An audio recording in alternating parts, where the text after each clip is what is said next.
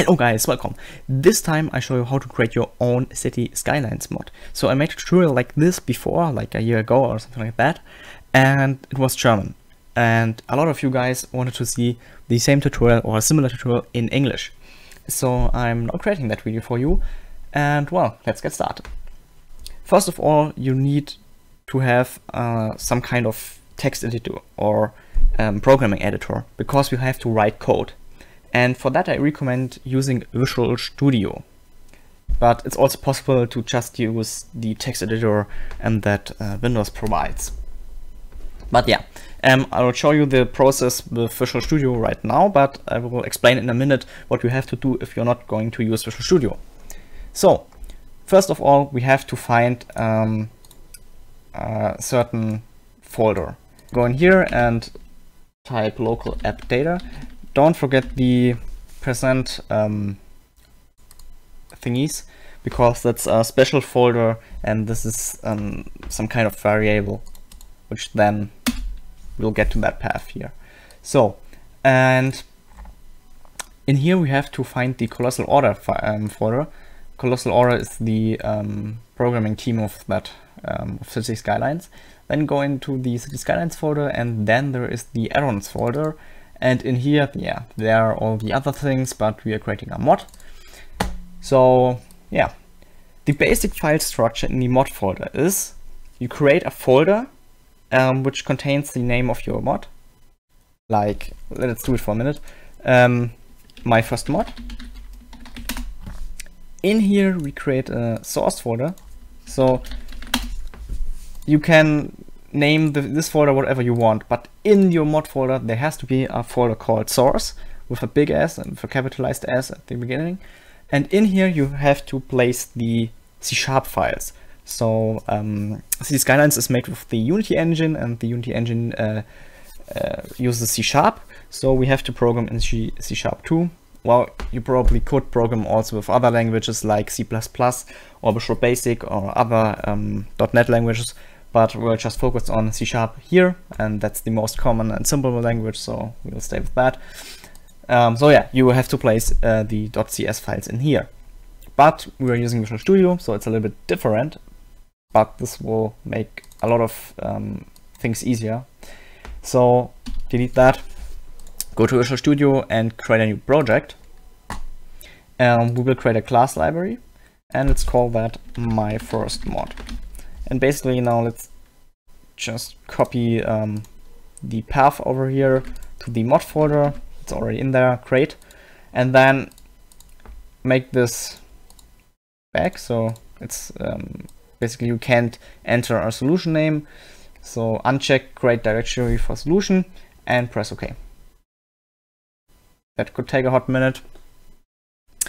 But then as you go back to the folder, you will see, oh, there is our folder in here, and here's our project. But you will see, okay, there's some Visual Studio project files, but there's no source folder. So let's create a source folder in here. That's really simple. Just right click on this thing right here and add new folder, and let's call that source. And yeah, we already have a class file in here, so let's delete that one. So just mark it and then press the delete key and then enter, and then right click on the source folder and add new item. And we want to create a class. So how do we call that class now? It's basically a thing of your choice, so I will call it my first mod again. So, and this may look a little bit different. So on my channel you normally find programming tutorials or how to make your own game using the Unity engine and C#. So I have a little bit different setup in here. So there's it might look a little bit different. So, but basically what you need, or let's say I'm going to read all that stuff right here. So first of all, we have to import some classes to use. So, and these are system. This is the default class or library. These are actually libraries you want to import for several other objects and classes. And we want to use ICTs. So these are libraries, class libraries with already code, and we want to use that code. So we want to use the system code, we want to use the ICTs code, which is the code of the modding API of City Skylines, and we want to use the Unity engine code. And as you may see, this is now red because he can't find these libraries, but we will fix it in a minute. Let's just keep going. Now we have to define a namespace. Namespace is something like our project name, right? So we create a new namespace, just type namespace, and then we will call it my first mod. And yeah, you will, every time you create a new class, it basically looks like this. And the namespace stays always the same. And then you put the class definition in here, public class. How do we want to call this class? Well, most times you want to call it the same as you named your file. So my first mod, something like this. So now we have defined a class in C#. And yeah, that's a basic class. Now let's fix these issues. So I shouldn't say issues because basically you're able to code in the text editor, and the text editor won't underline this one. This is only if we want to link these. So if you open that in here, you will see here's the system thing, and that's where we are able to use it.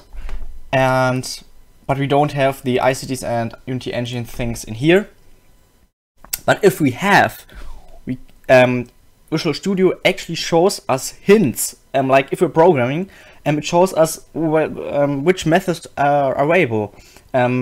What can I do with the ICT API? And that's really nice if you program something. So we want to add these now. So just click on this little triangle, and yeah, you will see it's not in here. Then right click on references, add reference. Now we have to click pros. And now you have to know where City Skylines is installed. So for me, it's on my C drive, and well, for most of you, it will be there if you downloaded City Skylines using Steam. So program Steam. No, it was this one. Steam apps over here. Then common, and where is it? Here, City Skylines. And then go into the data folder, so City Skylines _data, and then managed. And in here, there are all the DLL files. These are basically compiled code. And we want to create our own DLL file so that City Skylines loads our mod, sorry. So we need two files. We need the ICTs DLL file, which is this one, and the Unity engine one. Wrong one, this one. If you want to do something with the new Unity UI, I'm not even sure if City Skylines is using that, but if you want to use that, you have to import this one as well. If you want to use the networking this one, and yeah, that's it. So, but we are just going, or I'm just go with these two. So add these, and yeah, okay. So now it says just these are unnecessary because we don't use them yet. But then let's start creating our mod. We basically create our mod by extending this class with iUser mod. So now you either have to learn C# or you already know it, or you have to trust me that a mod looks like this. So this basically is a class from the ICTs, and this is the basic mod class you want to extend. So this Silicon means that you extend this class, and now for me it's underlining this. I'm not sure if it does for you, because I use ReSharper, which is an add-on for Visual Studio, but it should be similar for you. Then just I want both, and it creates these for me. If it don't, well, then just write them, no problem there. And well, I want to change them a little bit. Okay, like this, like this. And then in here, it's basically, these are called properties, and it's some kind of method. That's not important for now. And basically, here you write the name of your mod. My first mod. And here it's no problem to use spaces. Don't forget the semicolon after every line of code or after every statement. And in here we have to return a description. My awesome description.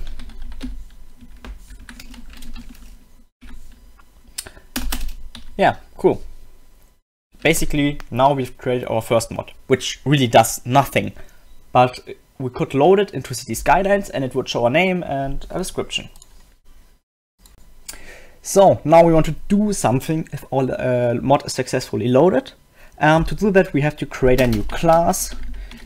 Let's call this loader, and it extends, or it has to extend loading extension based. This is a class of City Skylines which contains several methods. We can override them, and they are called if something happens, like a level is loaded. So let's override them like this.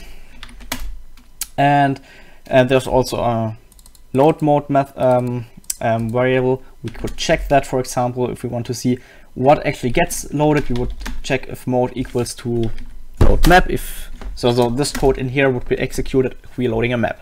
But we don't want to do that right now. We just want to create a new game object. So what's a game object?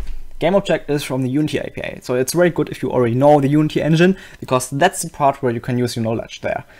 Game object, basically everything in Unity, and because of that also in City Skylines, is a game object. And we want to create a game object because then we can create a script which has custom logic, and this script is then assigned to the game object. So let's call this just go or something like that. And by that you're creating an empty game object, then just give it a name. Let's name it test object. And then we could add a component with that command. But I don't want to do that because we don't have a component right now. We first have to create one. So let's create another class.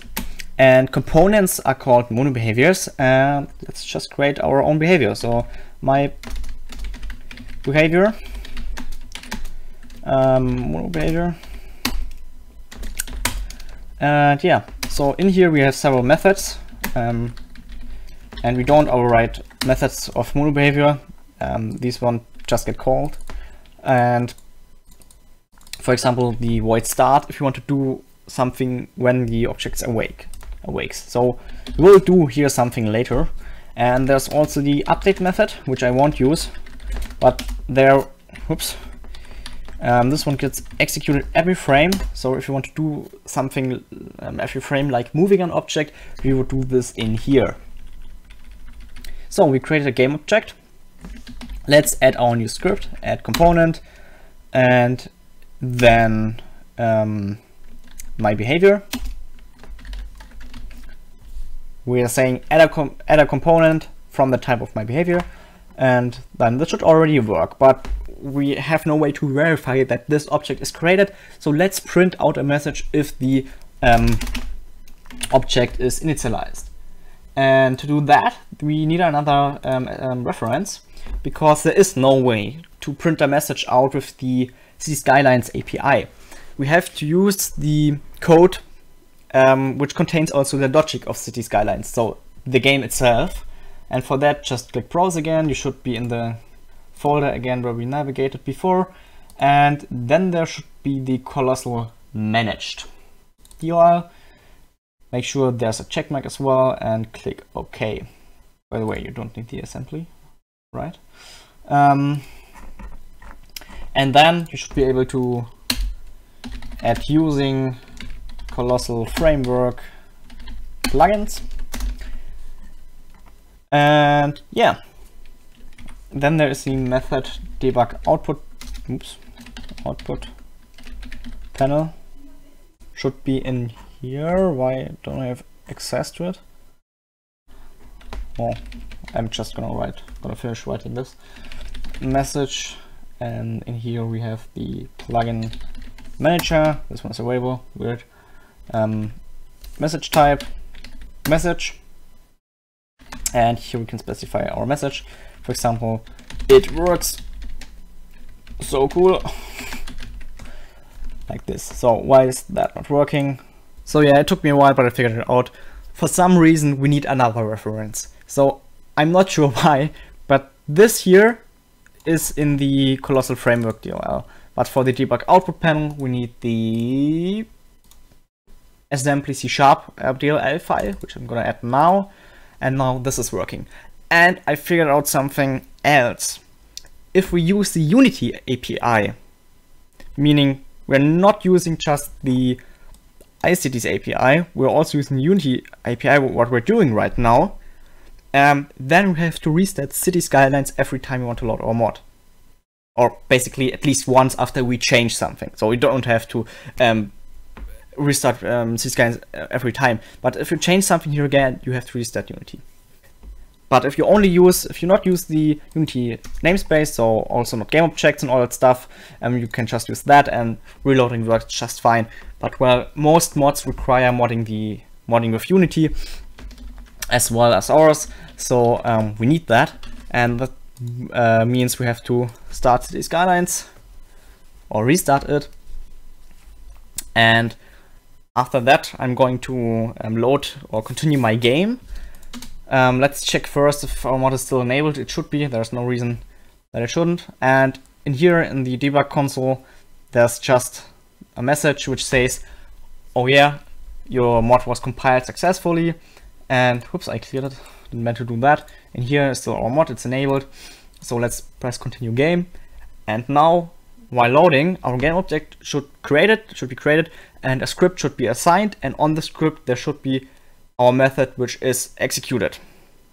And let's have a look at the debug output by pressing F7. And in here, here's our message. It works, so cool, nice. So this one works. From here you have to basically Google how to create certain things, how to achieve certain things. I recommend you to just go through the Steam store, what is called Steam Workshop, and look through some plugins. Most of them are linked to GitHub, and there's the source code of their mod. So if you want to create a mod which is similar to another mod or which has the same features, just copy the code from them and try it. It's also a good way to learn a programming language. It's a little bit hard because modding is not the easiest one, but if you do want to do that this way, then go for it. Well, if you want to, then follow my channel. I make a lot of Unity tutorials and all that stuff. If you like that video, give it a like. Till next time, bye.